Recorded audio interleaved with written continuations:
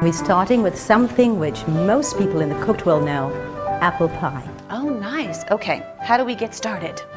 We have to start days ahead of time. In the raw world, there's a lot of food preparation going on. So for example, if you notice here, we have almonds. We actually soak this beforehand. The almonds are soaked 8 hours to 48 hours ahead of time.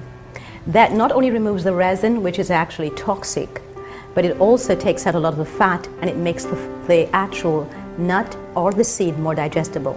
You see, we also have walnuts here.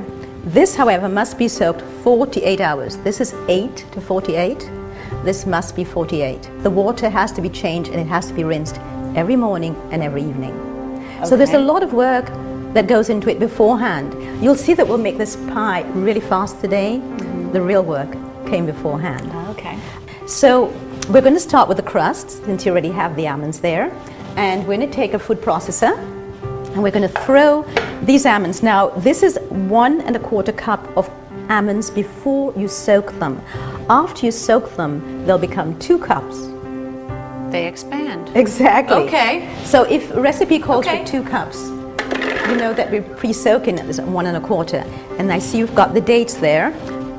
Dates are what we're going to be using as a sweetener. You open up the dates, totally open them up, totally expose the inner workings of the date, and then we'll take the pit out. We now put this in the food processor, and we also did something else before. We took an orange, took the zest of the orange, and we have a special equipment for that, and we will now process it. All we need is to make sure that it is chopped up.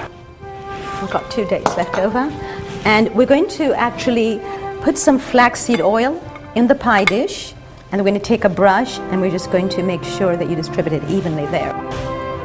And we're going to make the crust now by just emptying this in here, so there's no flour. As we start working with it, you know, what you're doing when you're working with food is you're transferring your own energy into food. So send the energy of love into it, and you will see that it responds in kind. So if you want to go and play with this, sure and love to do this.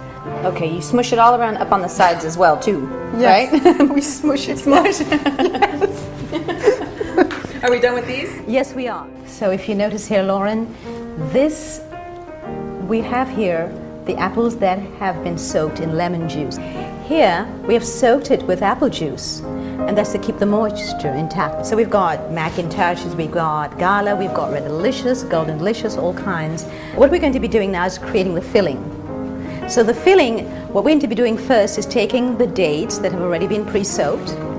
Here they are, and they've been soaked in apple juice. So we're going to put this in here now, and this is the only thing we're going to process.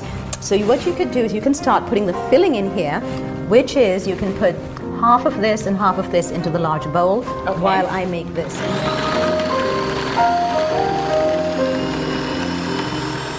So we're going to be now taking this and we're going to be adding it in there as well, if you don't mind adding that, please. Thank you, Lauren.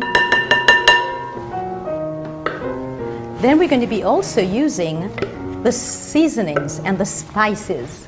We're going to be using nutmeg. This is the cinnamon. You are? I smell then everything you'd love raw. And then we're adding some of this lemon zest. This is 1 teaspoon of the lemon zest. So we've chopped up the dates that were pre-soaked and dehydrated, so you may go ahead and add that if you wish. And these are the raisins that we've also pre-soaked, and that goes in there as well. So this is pretty easy. Once you've done the prep work, this is very, very easy. This is the easiest part, to be quite honest. And we're going to fill the pie dish. So we've got the crust, and you see the crust is already set. You can also take the crust and put it in the refrigerator for 2 hours.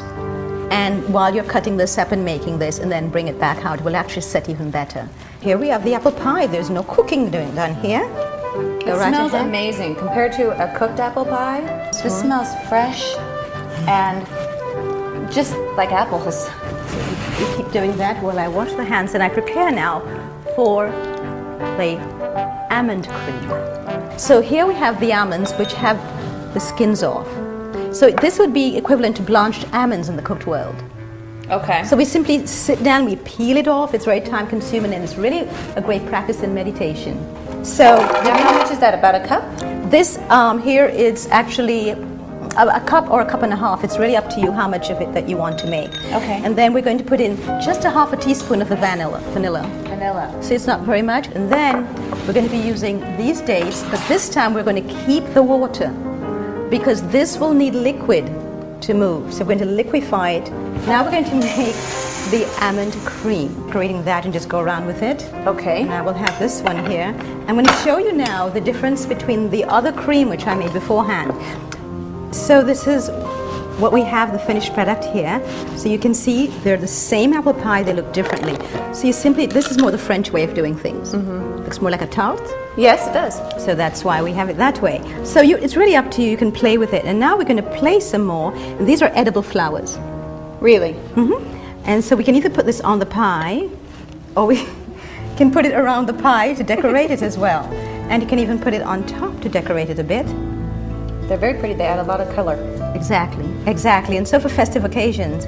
So we're going to be remembering as you do this, that this has no eggs in it. So you've got to be very careful how you lift it out. There you are. We'll give you a fork with that. I already have one, okay. The taste. Wow. Wow. This is the best apple pie really I've ever had. I love it. Seriously, this is the most amazing thing I've ever tasted.